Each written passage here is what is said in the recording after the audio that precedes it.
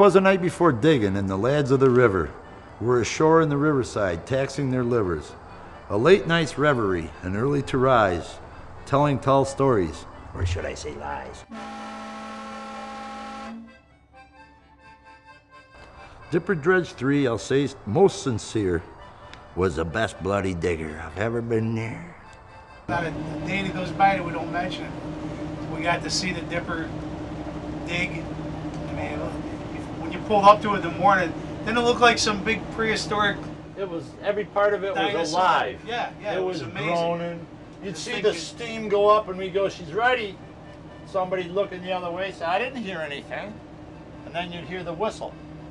Because it was a mile out, you know. It took a good almost 5 seconds.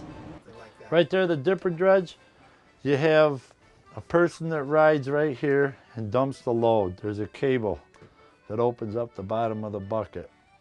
Then there's the guy they call the monkey, or they used to anyway, Ernie. He was the operator in here. Everybody had a job to do. You had a boilerman that fired up the boiler. You had an oiler that took care of all the engines. The operator, he had levers that swung, and then the other guy would control the depth of the dig. So everybody had to work in unison to make this do what it had to do.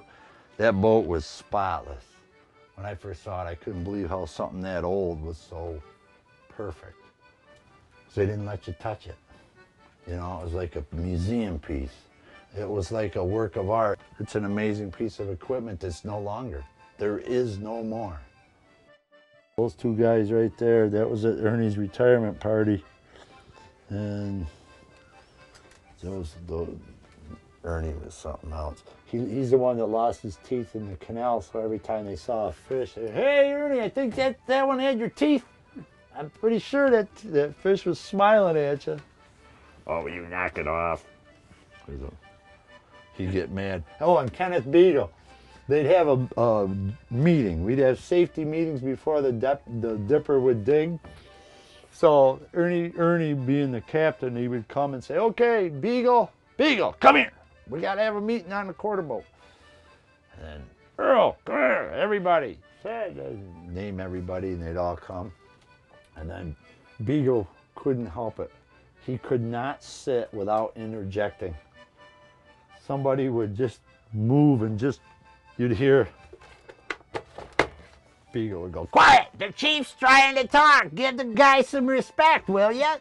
And he'd swear and yell.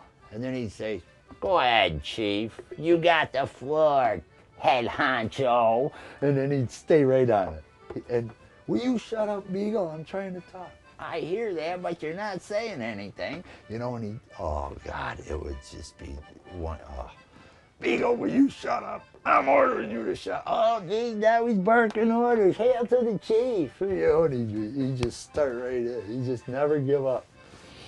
And that's what made it so good, you know.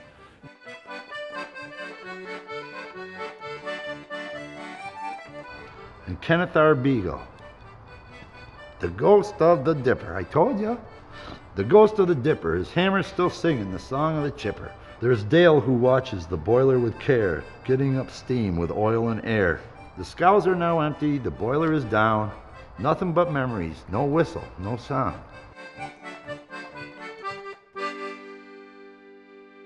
There, I did it. I didn't think it could be done.